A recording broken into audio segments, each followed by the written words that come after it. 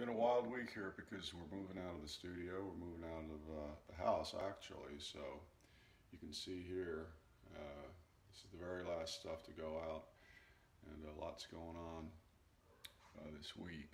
There's a convention in Charlotte this weekend, or this coming weekend. Got to go there and do that, and move into our new place. The Explosion 7 just came out. It's my newest book. The next book, no one knows about it yet except you guys, and it's going to be called Sketch Madness. And there's going to be a collection of unseen sketches. And this is a collection of sketches that are part of it anyway, that I've kept over the years. And you can see it's an awful lot of stuff. It's about probably 6 feet stacked up of sketches of all sorts of things, my mind running amok that no one's ever seen.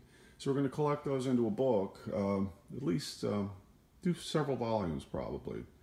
So that's coming soon. Sketch Madness, Volume 1.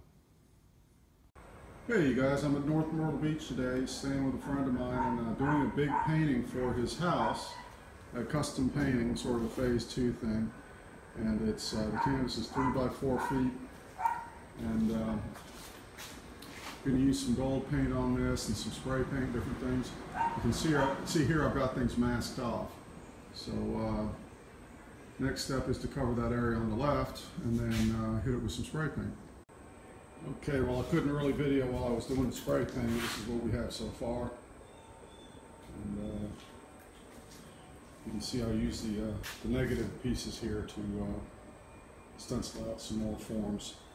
So the next thing to do is to pull off the stencil, see what it looks like.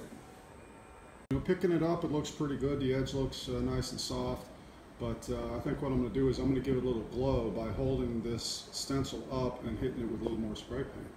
Well, there we go. That's pretty good. It's not as accurate as it could have been possibly, but probably need an airbrush to do something like that. But anyway, it's a pretty good effect.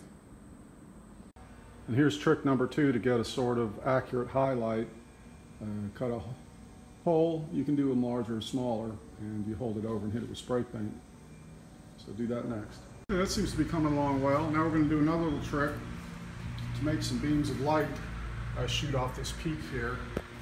And to do that, use the ready-made slit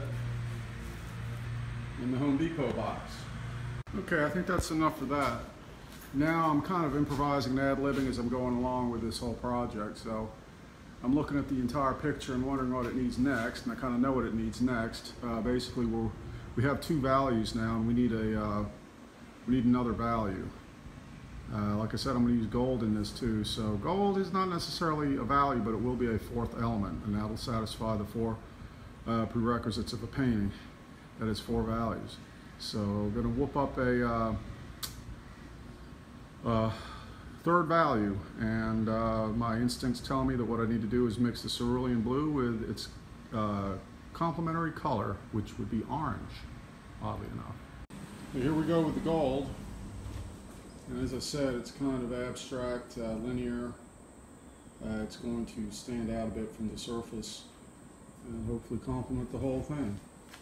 But at any rate, you can see the spontaneity with which I put down this stuff, and these lines are going to determine how I fill in the rest of it. So it's down there now. Here we go, drawing in the sun.